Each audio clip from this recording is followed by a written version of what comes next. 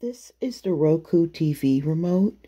If you have a Roku TV, then you will have this remote.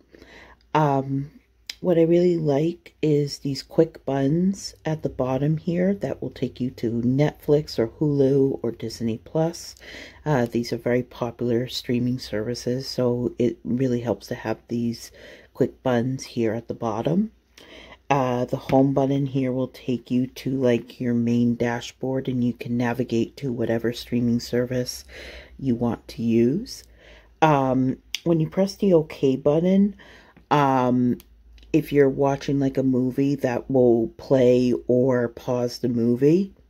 There is no like voice activated feature of this remote, at least from what I can see and what I have used with this remote.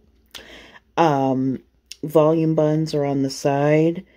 You can increase the volume or lower the volume, or you can mute your TV entirely.